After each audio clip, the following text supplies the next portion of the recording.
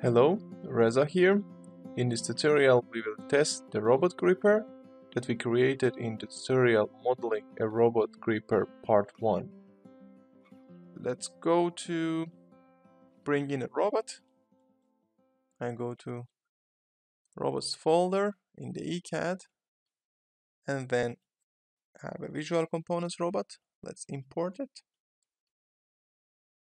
Well, the size is much larger and I'm gonna just grab that gripper, bring it near the robot end-effector, and you see that there is this green arrow showing that these two can connect to each other. Let me also go to Products and Containers folder so that I can bring in a component to be picked. Let's see which one would suit. I would select, for example, this lace component. Let's select it and then put it somewhere there. Okay. And then to program the robot, I would go to Program tab, take the robot to the jog mode, bring the robot somewhere there, and gripper down. And then let's bring it a little bit down. Front view, something like this so far.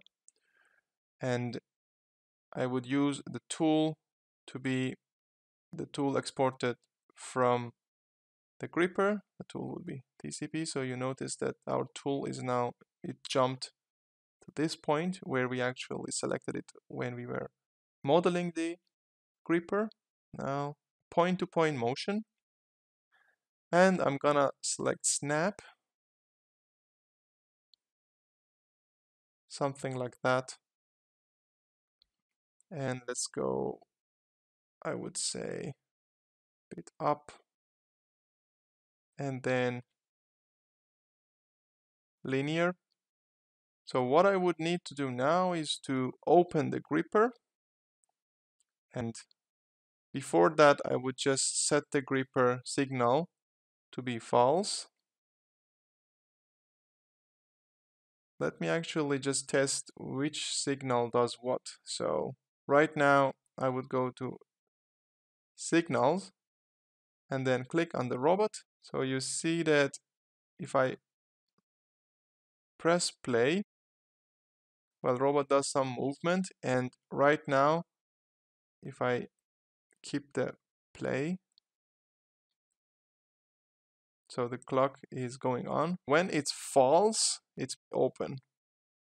And when the action signal is true, it's closed. Means that it's gripping something or it's just closed. Like that. And then when it's open, the open signal is sent to the signal input 101 of the robot, and when it's closed, the closed state is sent to the robot using signal 102. So 101 for the open, 102 for the closed state.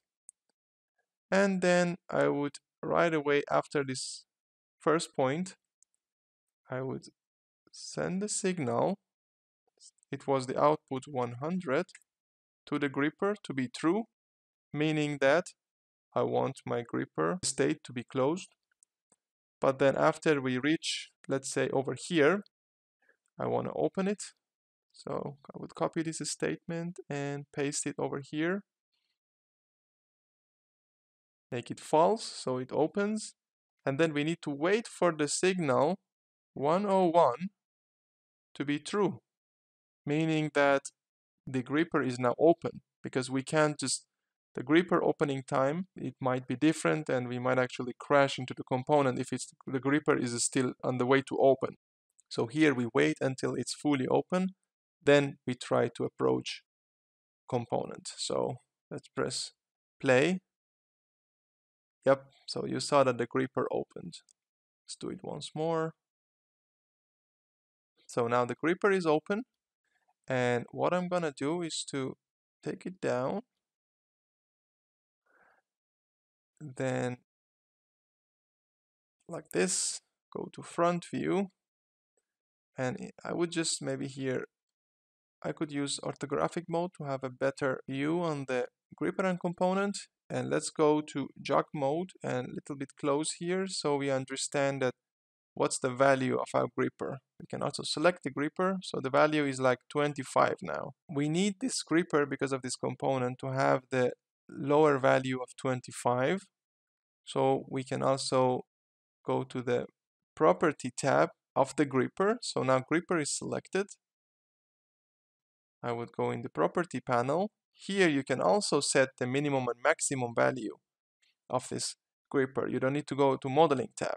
So I would just here put the close value to be 25 and then open value to be 30. Of course, you could also just play with these jog values over here and then save it as a motion point in the robot over here. Then that value was going to be set for the gripper. But here I prefer to change the minimum value of gripper in its setting 25. That would suit my component. But of course, if you have many components in your layout, then it's just better to go with modifying the gripper and its motion points over here. So what I would do after this, we came here. Let me just maybe reset and press play.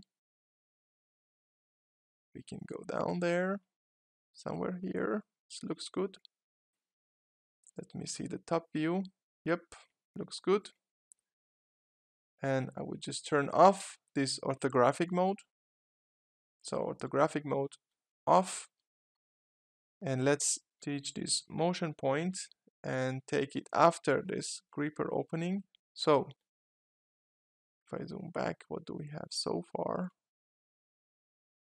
Go there, approach the component, open up, go down, and then we need to grab it. So I would just send an action signal of 100 to be true, which means I want this gripper to close, and then we need to wait for the gripper to close, which is signal 102. And after that, I need to grab the component. So let's just make an output of 1. That's the output number to grab a component, the value to be true. What I would do is to simply go to this point, copy this, and paste it. So it would just grab the component and go up. Reset, press play. Okay, as you just noticed, it did not grab the component. Why is that? Let's select the robot and go to actions configuration and what each signal does. And then we selected the signal 1 to grab the component. And if I scroll down here, it says that the tool that is used for signal, sorry, why did I select signal 5? We select signal 1, and the tool used for it is tool 1, but I want the TCP tool to be the using tool of signal output 1. Let's press reset and press play. Okay, so it grabbed, kind of picked it, now it's flying on air. Let's press reset. The component also copy this point and then just paste it here at the very end. So now you know how to model a robot end effector. Then go ahead, bring your own 3D files in and model your grippers.